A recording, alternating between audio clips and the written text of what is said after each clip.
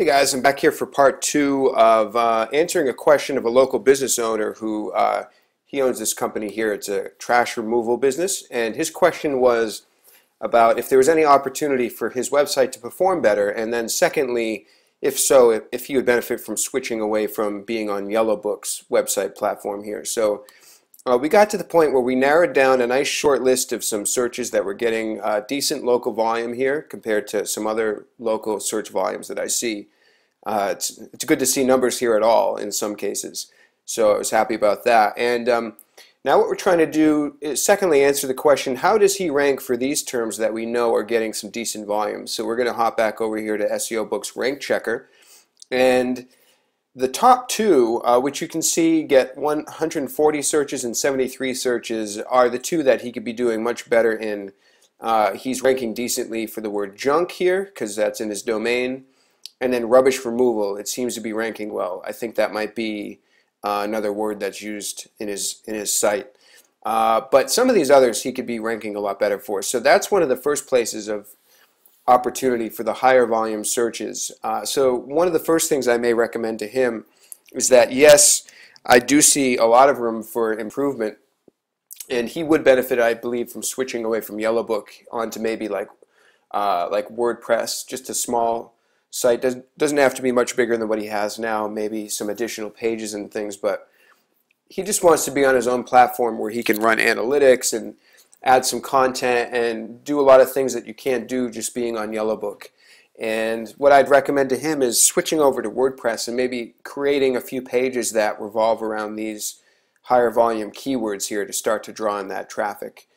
And so we're getting closer to answering that question, but the next thing I did is I wanted to see what's stopping him from ranking better, for example, for dumpster rental Worcester, Mass. So we're in the SEOmoz keyword difficulty, the full SERP analysis report here. And this basically answers the question anytime you're asking why something ranks the way it does.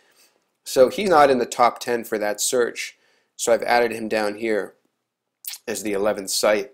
And I can quickly see that while he's not ranking in the top 10, I don't think it would take a whole lot to get him ranking at least in the top 10 on the first page here. So for example, you can see that he's getting a grade of an F, but a lot of these other pages are here too. So then if we hop on over to, let's say, domain authority, his is only a 6. Well, some of these others are higher, but they're still not that much higher. 30, 40, 16, 14, 19. The ones that are a lot higher are likely more national sites that have local results on them.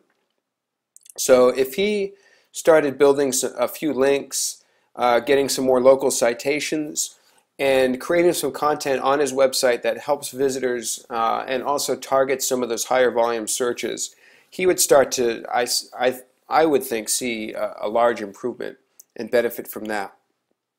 So some other recommendations that I'd make for him, if we go on over here and take a look at his Google Maps page, it is verified. That's something probably Yellowbook does.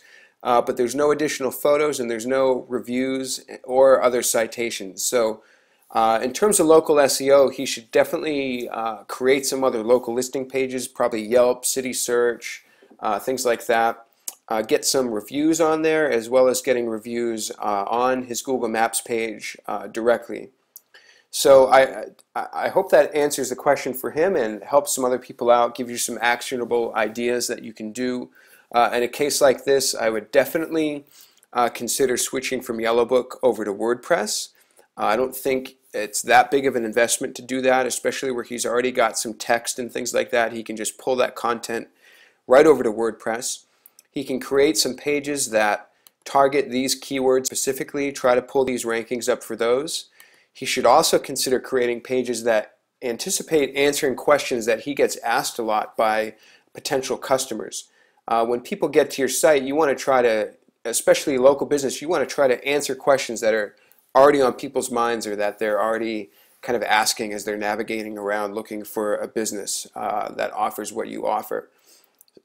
So hopefully all that stuff helps out, and like I said, if you're an SEO, you could probably share this with some other people that might have similar questions.